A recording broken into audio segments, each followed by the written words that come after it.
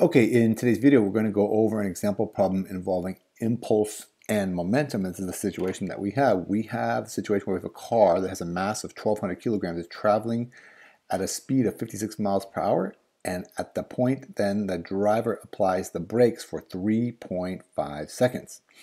And if the average force applied by the brakes is 1,850 newtons, we want to know what is the new velocity of the car. Okay, so I'm going to write all the information down first before I begin the problem. We have the mass, 1,200. The velocity is 25 meters per second. That is when I converted 56 miles per hour into meters per second. We get just about 25 meters per second. The brakes apply a force of 1,850 newtons, and they do that for 3.5 seconds. Now, this might be a good point to draw a little picture for this problem. I think it's actually helpful. So here we have a car, and its mass is 1,200 kilograms, and we'll just say it's traveling to the right with a velocity, initial velocity of 25 meters per second. Now the brakes apply a force, and which direction is that force applied? Well, that force is applied in the opposite direction to slow the car down. Okay, that's the way the brakes will apply that force. Now you should notice in this problem we have the mass and the velocity and the force and the time. Well, the mass and velocity, we could calculate the momentum, and with the force and the time we can calculate the impulse. And you remember there's a relationship between the momentum and the impulse with our momentum impulse equation, and that says that the mass times the change in velocity is equal to the force times the change in time. Now we want to know what the new velocity is, which we can use this equation to calculate the change in velocity.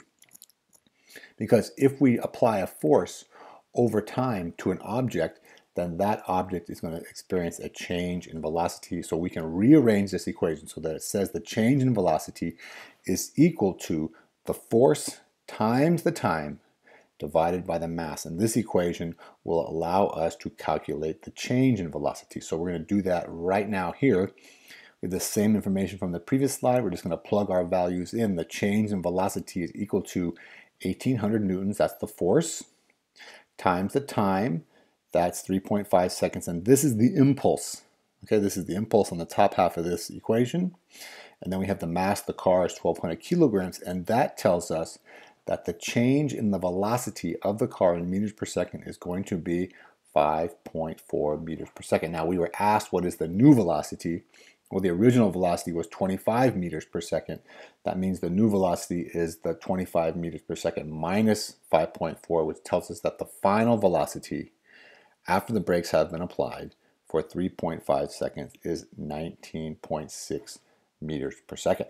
Okay, that's all there is to it. We used this relationship between the momentum and the force, and the impulse, that tells us that the momentum, or the change in momentum, is equal to the impulse, and we applied a force over time to an object to get a change in velocity.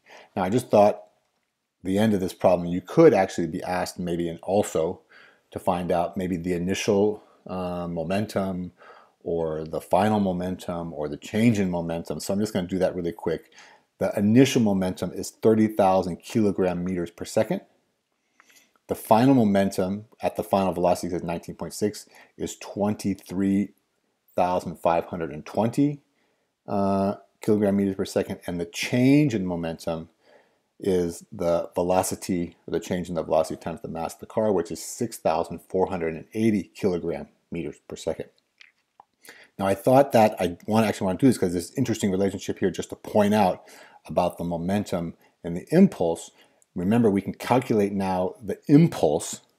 The impulse was 1,850 times 3.5 seconds, the force times the time, and that tells us that the impulse, which caused the change in the velocity, was 6,480. And you'll notice that the change in the momentum and the impulse are equal to each other. Okay, this is Newton seconds. Well, if we cancel out one of the seconds here, because a Newton is a kilogram meter per second squared, and we can cancel that with this second, then we get the same unit. So these units and these units are equivalent. That means that this value and this value is equivalent, which that is good because this equation, which is our momentum impulse equation tells us that the change in momentum, and this is the change in momentum, has to be equal to the impulse, and this is the impulse.